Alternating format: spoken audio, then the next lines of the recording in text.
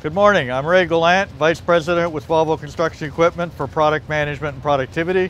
We're here at the Utility Expo, very excited to be debuting our electric machines and having a chance for customers to actually try them and operate them.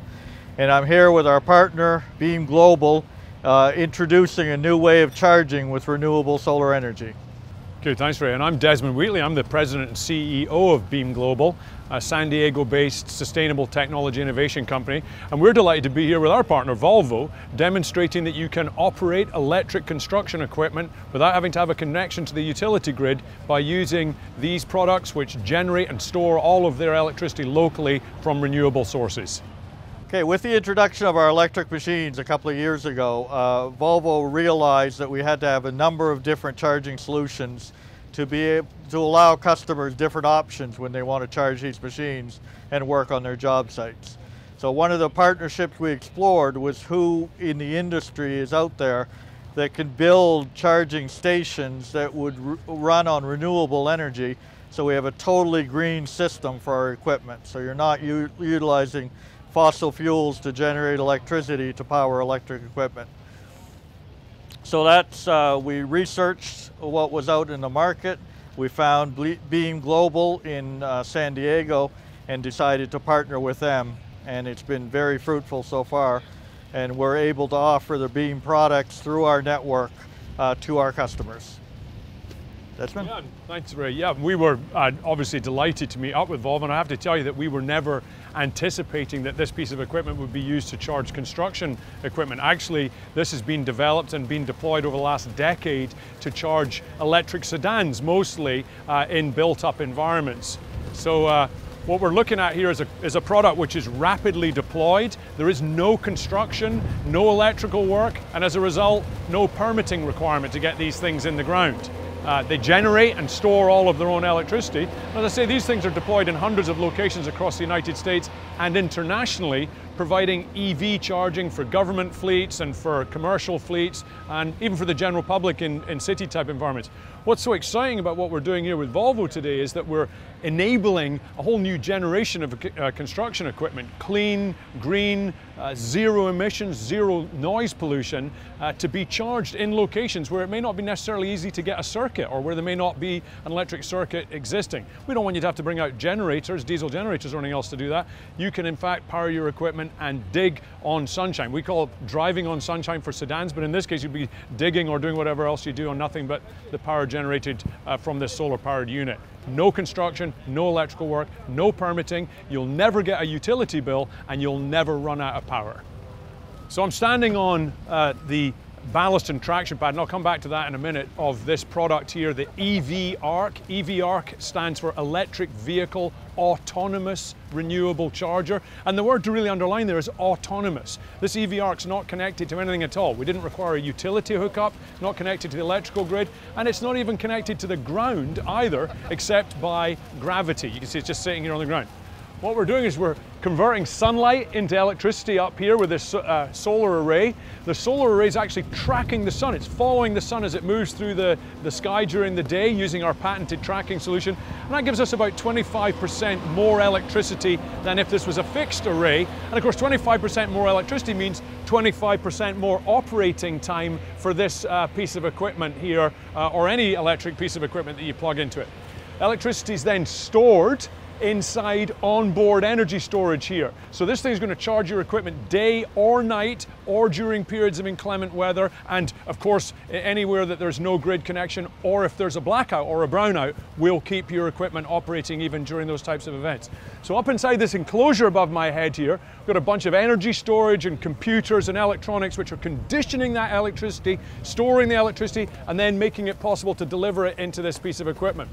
All of that's stored on top of this column here, and that's in itself attached to this base plate here. This is an engineered ballast and traction pad. Actually kind of a bit of a camber in that. That's a structural element, but it also keeps it free of water and mud and things in that sort of environment.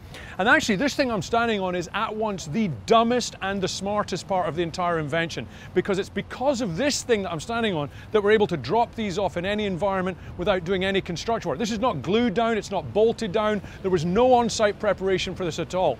We're able to deploy it on blacktop, on concrete. As you can see here, we're on gravel.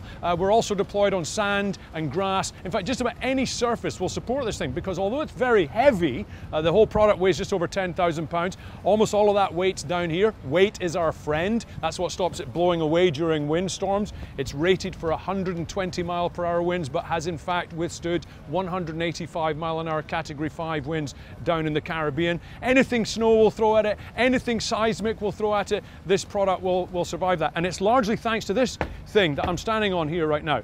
Although it's very heavy, oddly enough, it's actually exerting less pounds per square inch on the ground than I am. I'm a lot lighter than it, but I'm point loading all my weight through my little feet, whereas this thing's got this large and very stable platform to deliver all the weight on it. So you can put this anywhere you like, feel very confident about that. You can deploy it in minutes, and you're going to have all the power that you need to charge your construction equipment without ever getting a utility bill, without asking anyone's permission. And when you're finished, pick it up, take it with you to the next site. It's transportable. It's permanent if you want it to be. It's a 20-year product, but it's transportable, and you can move it around from site to site as your needs change.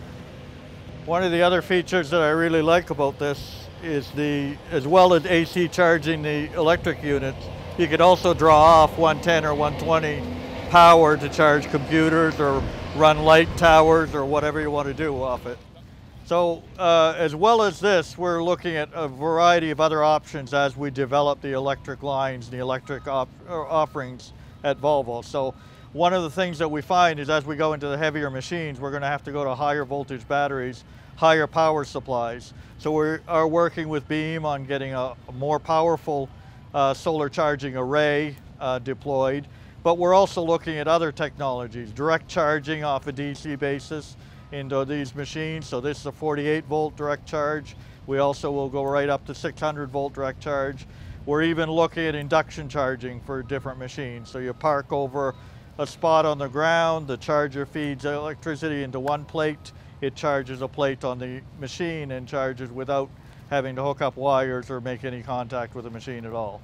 So there's a variety of different options. We of course are looking at fuel cells and the possibility of using those even as a generating means for electric equipment, and then finally all kinds of grid connected chargers. So we know charging is a subject that's on a lot of people's mind, because how efficiently you can charge the machine and set up the charging cycle in your operations is how efficient these machines are going to be and are going to operate on your site. So we know that's a big concern of a lot of customers. We welcome the questions. We want to explain the different avenues that we're looking at, the different things that we're going to be bringing out to power the Volvo line, and not only make it as efficient as your diesel machine, give you opportunities that you never had before because of low emissions, zero emissions, and quiet operation and no vibration operation.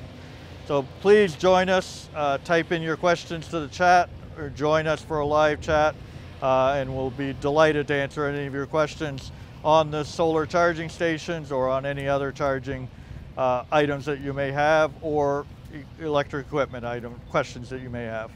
Yeah, and Ray, we've been charging electric vehicles for over a decade now, of all different shapes and sizes, and so we'd be delighted to answer any questions that you have about charging in general. Obviously, Volvo are the great experts on the equipment over here, but on the charging side of the house, we'll share with you what we've learned during this last decade. It's hard to find anybody that's been in this industry for very long, but we're kind of grey hairs in the space, so we'll share with you what we've learned.